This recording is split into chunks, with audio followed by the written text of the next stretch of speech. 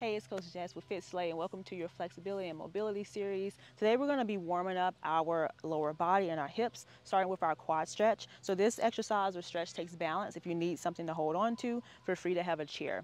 You're going to bring your left arm to your left ankle.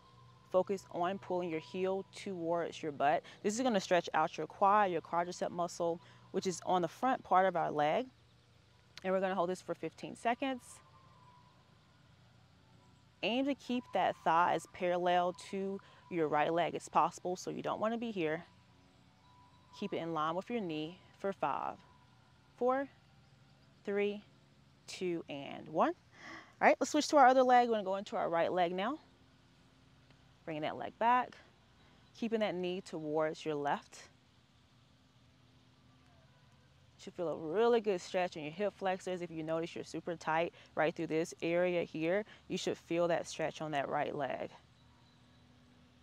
5, 4, 3, 2, and 1. Good job.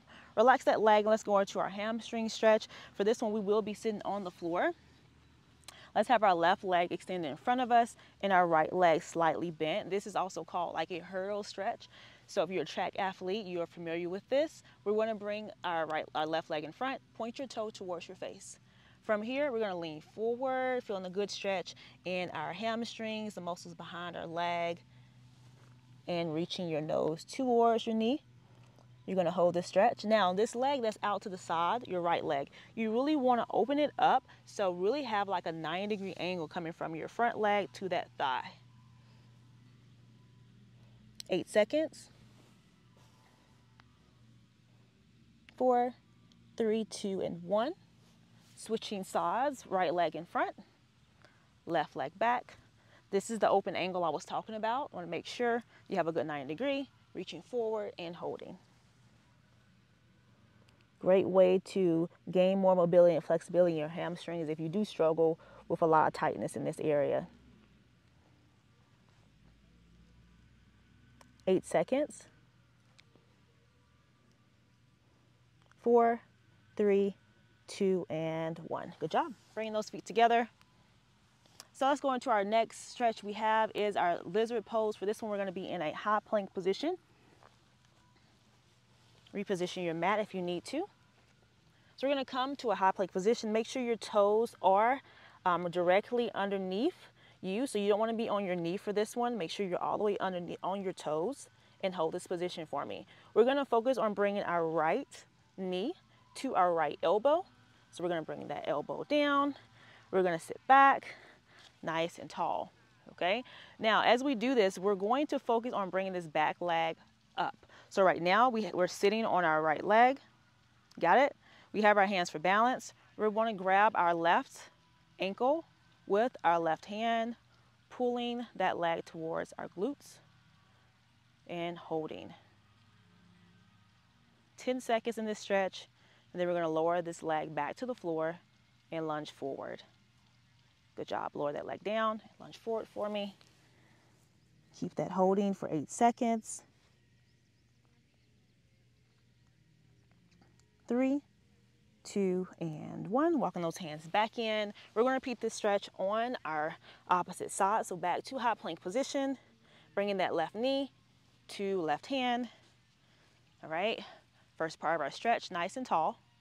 All right. So we're going to go ahead and grab our right ankle with our right hand. A good stretch in your quad. Remember, these are the muscles on the front side of your thigh. So you should really feel this on that back leg right now. Keep that chest nice and tall for 5, 4, 3, 2, and 1. Lower that leg back down. Nice and gentle. Gonna go back forward to your mat.